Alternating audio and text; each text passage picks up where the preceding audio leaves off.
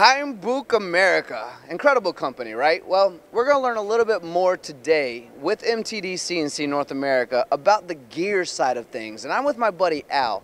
Decades of wisdom that we're going to apply to this conversation. So I'm excited to learn, just like you guys, about Hainbuch products and how they apply to the gear industry, which is a place where rigidity is incredibly important, where flexibility is incredibly important, but also the size of these parts that are going into the machines, because some of these saws, some of these blades are massive. So the more space we can get, the better.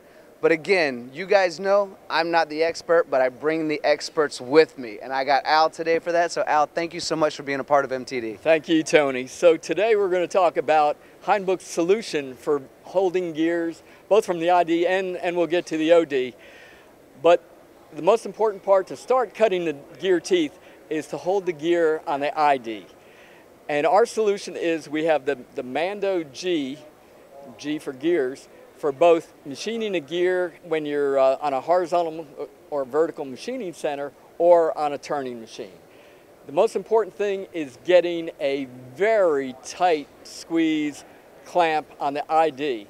So we use an ID mandrel on the Mando G that gives you both radial clamping all around on the ID and axial drawdown that really snugs that gear in there so you can make a more aggressive cut.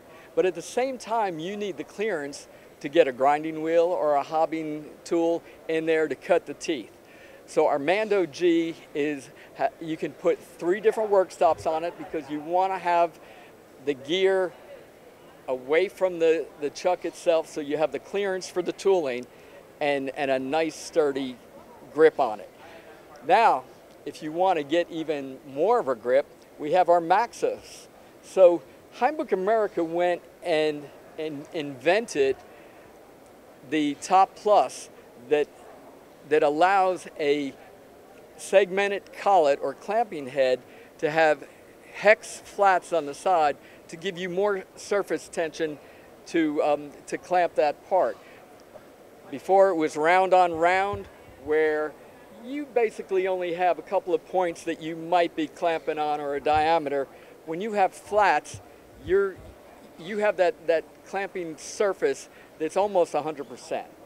We've taken that same technology and rather than have a round tapered arbor like you would have on a standard mandrel, we have made the hex tapered arbor and a hex mandrel ID that goes on it to give you that same type of clamping surface on the ID that you would have with a collet chuck. So this gives you this gives you 25% more clamping force than a round collet, which, Tony, what does that relate to? Your word? Rigidity? Gotta have rigidity. Rigidity. So we're getting the same thing with our Maxis now to give you stronger clamping. Sometimes you have larger gears, smaller gears, and when you have your smaller gears, we have our Microline, where we can get down to about 5 millimeters of an ID to do tiny gears. Wow.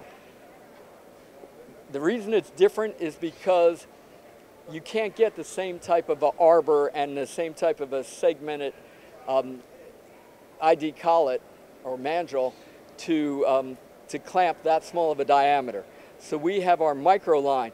One thing you noticed also is once you get to a smaller gear, those tools have to get even closer. So we need to give you the clearance to get a grinding wheel or a hobbing tool in there to do smaller gears. We also have our workhorse of ID clamping, which is our T213. What it does, what we have on this mandrel is that we have a compensating work stop on it. So it has a little bit of a rock to it. So when you come down and pull down the face of that gear, if you don't have the flatness and perpendicularity that you need, this will compensate for that. And again, that strong clamping pressure from the ID. Now, along with holding gears on the ID, after you cut the teeth of a gear, it goes to heat treat. and when it comes back from heat treat, it's not always as straight as it was when you sent it there. So you have to go ahead and touch up that ID bore. Well, how do you touch up that ID bore and keep relationship with the pitch line? By holding it on the OD. So what we do is we can make a profile collet or clamping head. And what we do, we cut the profile of the gear right into the clamping head that allows you to clamp and locate right on the pitch line, which is so important to the complete process of manufacturing gears. And then you can do that ID bore, and it's in direct relationship with the pitch line.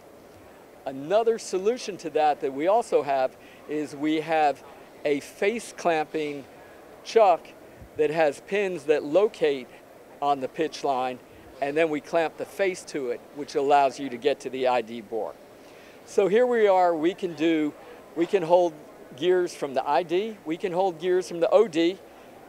Sometimes you need to hold gears between centers to do shafts that have splines and gears cut into them. Sometimes a face driver isn't enough to drive that gear to lower your cycle time and get a more aggressive cut. You need to clamp that shaft a lot more. So what we have is a combination chuck that holds the part between centers, has a face driver to drive it so you could do an OD turn where you want to clamp it, and then we have a retractable clamping head that comes out and grips the ID that gives you solid 360 degrees of clamping pressure on that shaft and allows you to take a much more aggressive cut and eliminates vibration. You get a better surface finish, you get a shorter cycle time, and no vibration. That about covers it. We can hold gears on the ID, the OD, we can locate on the pitch line, and we can hold gears between centers too. Well, as you know, Al, I've never had the great pleasure to machine gears, but I really honor the people who do and find it to be a work of art. I think what the gear industry is doing is enjoyable to watch and watch it grow in its technology, and I think Hainbuch really supports that. When I'm listening to you talk about all these really fascinating products and how they help, I'm thinking in my head, even though I've never machined a gear, I'm thinking to myself, wow, okay, so it's more rigid, which means I can cut heavier, which means my tool life is going to be better, which means my finish is going to be better. But with that added rigidity, we're actually reducing the overall size to give more tool space, which allows me to have bigger wheels and larger tools to go along with my heavy cuts. And then you also mentioned how many different parts you have, so you're really focused on the flexibility for the customer as well. So you're really hitting on all the key notes of how to continue to impress and grow within the gear industry and allow that flexibility, that rigidity, the longer tool life, everything that everyone needs. And I've said this before and I'll say it again, you guys have over 150 patents of your own, and there's a large percentage of what you do as an overall company that is custom built, even though you obviously also support off-the-shelf stuff. So you're always there to support everyone in the industry and every facet that they're getting into, no matter how complicated or simple, you're ready to take a look at it.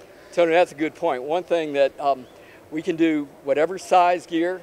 We are very good at custom special work holding too, and we can use the same chuck to go from ID clamping to OD clamping on gears. And you're right, gears present a challenge, and the cutting of a gear is so precise, and the tolerances are so close because you have every gear meshes with another gear to transfer power or transfer direction to something else.